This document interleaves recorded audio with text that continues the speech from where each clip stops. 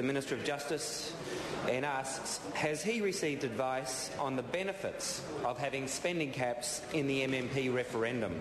The Honourable Chris Finlayson. On behalf of the Minister of Justice, yes, and I've also received advice that the previous referenda on the electoral system in 1992 and 1993 and the super referendum in 1997 had no cap on spending and no need to register with the Electoral Commission. All that was needed was a promoter statement. In fact, I'm advised that no government referendum in the post-war period limited spending by third-party campaigners. Dr. Russel Norman. Thank you, Mr. Speaker. Can he explain the logic of requiring spending caps in an election campaign and in a citizens-initiated referendum, but not for a referendum on the future of democracy in New Zealand? The Honourable Chris Finlayson. On behalf of the Minister of Justice, yes, I can. The spending limit for the citizens-initiated referendum was introduced as part of a package of measures to limit the ability of groups or individuals both to initiate a referendum and to campaign on that referendum. What we have here with a government referendum where the issue's not put to the public but by a third party is an elected government rightly carrying out its campaign pledge to voters. The Honourable Leanne Dalzell.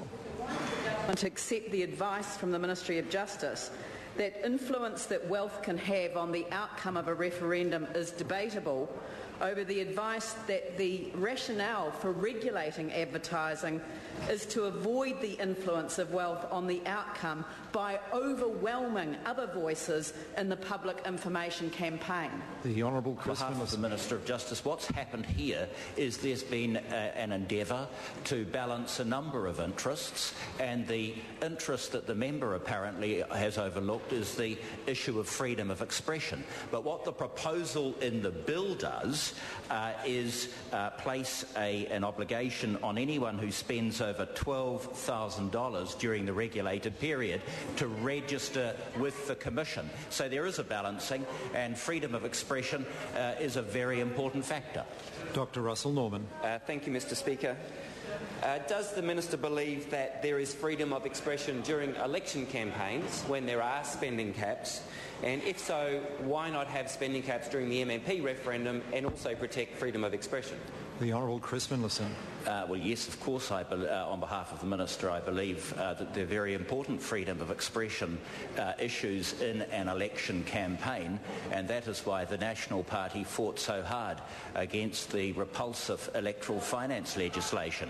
But the point is that what we've tried to do with this legislation, and to receive a lecture on Section 7 from Anak King when there was no Section 7 on the electoral finance bill's a bit rich. But what we've tried to do here is balance freedom of expression and introduce the requirement of registration. And I have to say also that the campaign for better government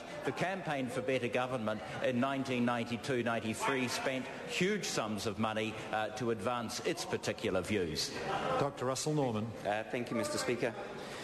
Does the Minister agree with the 1986 Royal Commission on the Electoral System when it said that it's not fair if some in the community use their relative wealth to exercise disproportionate influence in determining who is to govern and what policies are to be pursued? And if so, does he agree that the same logic applies to the MMP referendum? The Honourable Chris Finlayson. On behalf of the Minister, one can see where the member is coming from, and that is the reason why the registration requirement has been introduced, and that coupled with freedom of expression addresses the member's concerns. Question number 5. Point of order, the Honourable Leanne Dalzell. Can I seek leave to table the regulatory impact statement on the electoral referendum bill? As the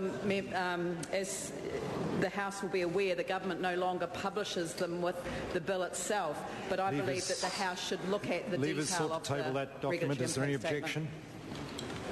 Did I hear objection? There is objection. Question number 5. Point of order, Dr. Russel Norman. Thank you, Mr. Speaker. I seek leave of the House to table Chapter 8 of the Royal Commission's report, which is the chapter on political finance from which my quote was taken. Leave is sought to table that document. Is there any objection? There is no objection. Question number 5, the point of order, the Honourable Mr. Speaker, I seek leave to table the advertising section of the regulatory impact statement alone, without the rest of the regulatory impact statement. Leave is sought to table that portion of the impact statement. Is there any objection? There is objection. Point of order, the Honourable Trevor Mallard. Mr. Speaker, it's just a slight question about consistency of ruling. You've just put, and I was very surprised, to the House the question of leave for the tabling of a Royal Commission chapter, something which has been published by this House.